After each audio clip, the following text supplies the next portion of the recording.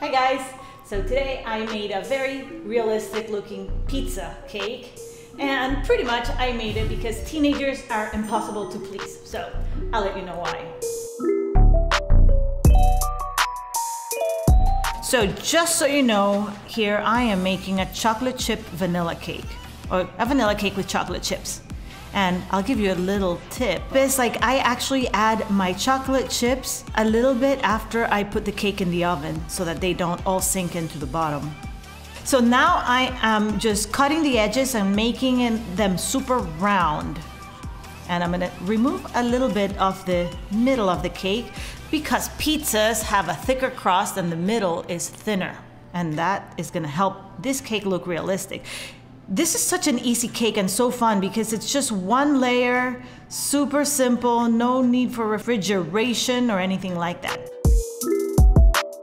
It doesn't have to be very complicated or sturdy or anything. So what I did is I actually heated up a little bit of Nutella in the microwave and I just covered the whole thing with it. So Nutella is one of my son's favorite things.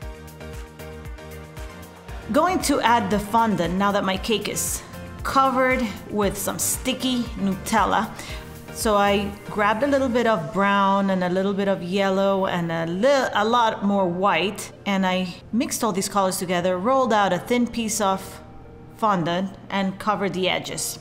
You don't have to worry about making this cake perfect, and that is the #1 rule when, at least for me, when I'm making hyper-realistic cakes, because at least food, it's hardly ever perfect. So the more imperfect your cake is, the more realistic it will look. And that's why I'm not really worrying about how my fondant was placed on this cake. I am making sure I make a lot of dents with my fingers.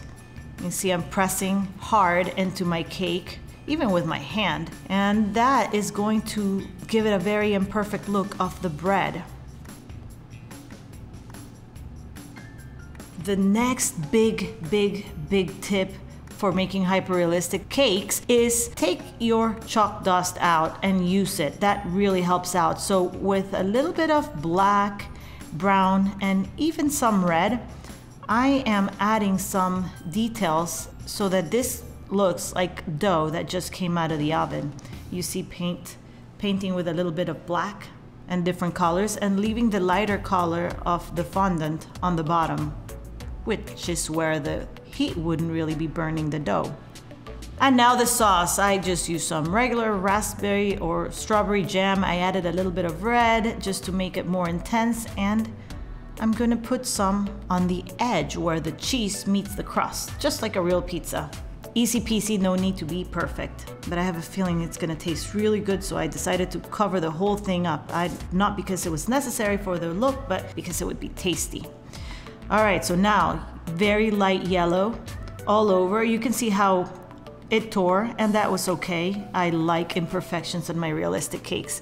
And now I'm just smoothing the edges of where the cheese is meeting the sauce, making sure I smudge a lot and get some raspberry jelly on the cake. And now again, the painting with the chalk dust. I used mostly red and a bit of like an ochre colored chalk, light brown. All right, pepperoni pizza, because it's his favorite pizza. So round, thin pieces of fondant. I curve them with the edge of the rolling pin, and then I'm going to add some little dots that I'm just pressing the back of a brush. Now we didn't show that part, and that's okay. And now we just place all the pepperoni on the pizza.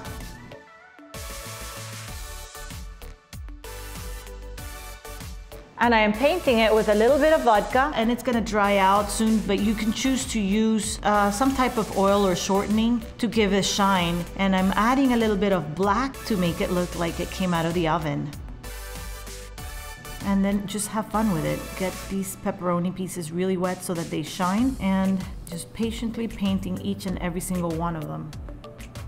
I do always do research, and I usually work with some reference pictures, so I do have a picture of a pizza pulled up on my phone, which I'm using for reference, and I noticed that all of the edges of the pepperonis are usually black, so that's what I'm doing. Oh, there, with the back of the brush, I am adding some texture. It makes it look like little dots, little texture, and it's going to make it look like the pepperoni has some texture, because it does. All right, now all the final touches. Now just need to make this whole pizza look cooked. And this is always my favorite part, the painting. And this is the part where you can't really go wrong. Just make the higher parts darker, the lower parts lighter, which is the way a pizza would look. And patiently paint the whole thing. And again, the same thing that I keep saying is the more imperfect this looks, the more realistic it will look. So don't make all the marks the same or the same color even. This is the realistic, hyper-realistic pizza cake. And the reason I ended up doing this is because, like I said, teenagers are difficult.